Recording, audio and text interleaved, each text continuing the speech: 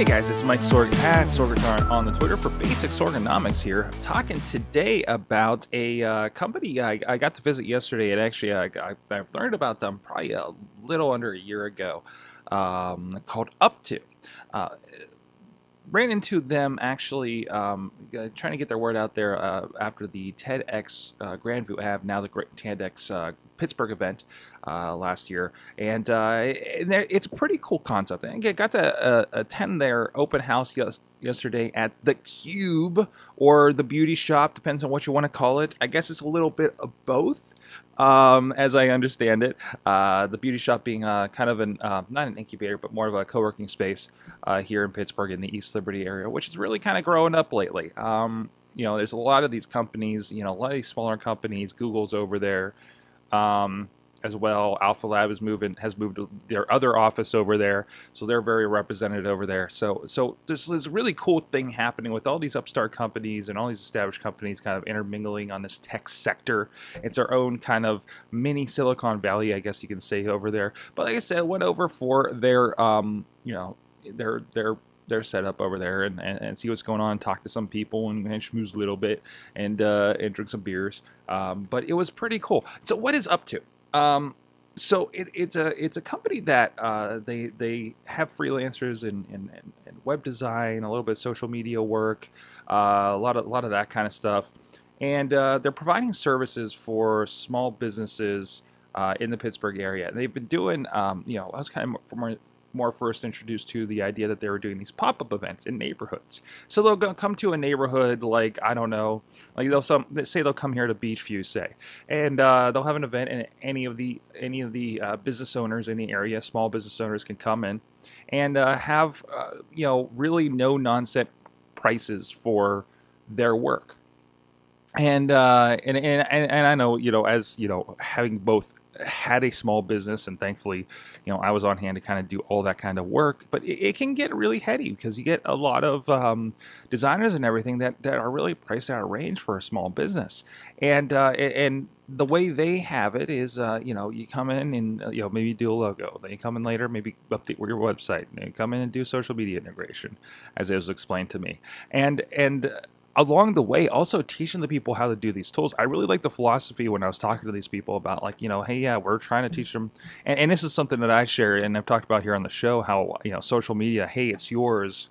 Hey, you know, this is something you can learn. You know, these are free tools, and that's your you know, part of your advertising that you don't have to pay for if you're doing it very smart and using that engagement and getting people behind you in your company, and the ways you can do it. Use something as simple as Meerkat to just like show stuff off in the middle of the day, you know, or behind the scenes, stuff like that. And it just kind of helps gain that following and help people get to know you. And they're completely along the same line in that, and doing that kind of thing, and doing the integration, and doing a little bit of like, well, you know, we'll give you a month of, we do these, see what hits, you know, or set up your Facebook page and stuff, and really, it really makes sense. And they got a really cool thing going over there. But and also they are looking for, I think they're looking for copywriters, and is it designers? I think they were saying maybe logos. But if you know, if there's anybody out there that's kind of looking maybe do something a little extra, or just looking for a little more freelance work or another source, if you go to their site is whatareyoupto.org. And you can pop in there and actually, you know, fill out a form if you're a freelancer and want to help out. And, you know, again, you got to kind of work with the rates, but they're very, I say, no nonsense, straightforward kind of things. And they help kind of organize and connect you with the client. And it should be pretty painless as far as those go. And if you're a company, you know, these are really good guys to go to. And I like their kind of ongoing education that they were talking about too, because it is, you know, like we said, kind of like, you know, we start you here and kind of hand over the keys, but they do have looks like a double check what it's called over here. This No Good membership, I believe, where you go in and there's a lot of educational materials, so you kind of learn how to work with the new digital side of things. And that's the thing, a lot of these people, you know, be it a small business has been around for a while and just is having trouble keeping up with this new digital age of doing things, you know, or you're you know, as I start my company and say, hey, I know how to do this web stuff, and hey, I know how to do this video stuff. I don't know how to do the accounting at all. Just like, hey, I want to be a baker. What do I know about HTML and Twitter, right? I overheard a really good conversation. Somebody's like, well, do you do the Twitter? And they're like, I have no idea where to even start with it, right? And that's so interesting because, I feel like I kind of live in a world around people that live on the thing.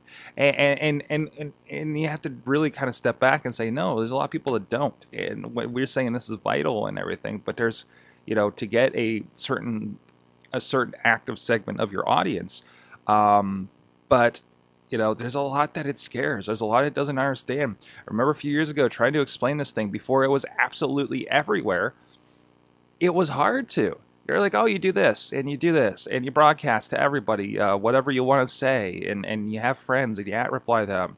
And there's the, why do I want to do this again? Right now, it's because that's where the people are that are potentially your customers. So yeah, that's where you have to talk to them, or Facebook, or somewhere else, and that makes sense. And they're looks like they're taking a really good. We were discussing this like.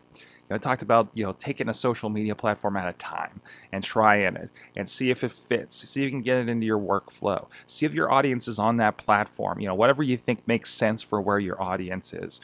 And that's as simple as going on like maybe going to Google, going to Facebook, wherever it is, and look for baked goods. Actually baked goods probably does well in Pinterest and Facebook, and I will say more because that's just an idea in the back of my head. Mostly because of demographics. Pinterest is very visual. Facebook's very visual. And we've seen, I don't know how many times in the last week, people are saying they need to unfollow my wife on Facebook because of the things she bakes and puts up there. And it makes them hungry. Which is a good problem to have, which is exactly what we heard when we had a newsletter for the cafe. And unfortunately, we had short hours because out of our control, and people were like, "I'm downtown. I need to unfollow your newsletter because I can't go check the place out on lunch and get these dangerously looking muffins." It's not fair. But it worked. That's kind of word of mouth. That's kind of attitudes you want out of something like that, and it's just finding that thing that works with your company.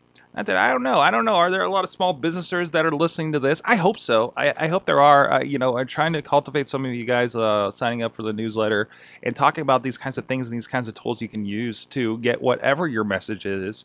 If you're selling something, if you have a business selling something or a service, or if you're just want to get your message as a nonprofit out there, all of those. I think it all applies. There's a lot of crossover. I think there's a lot of crossover between nonprofits and businesses. It's just a little bit of the language changes in the meantime.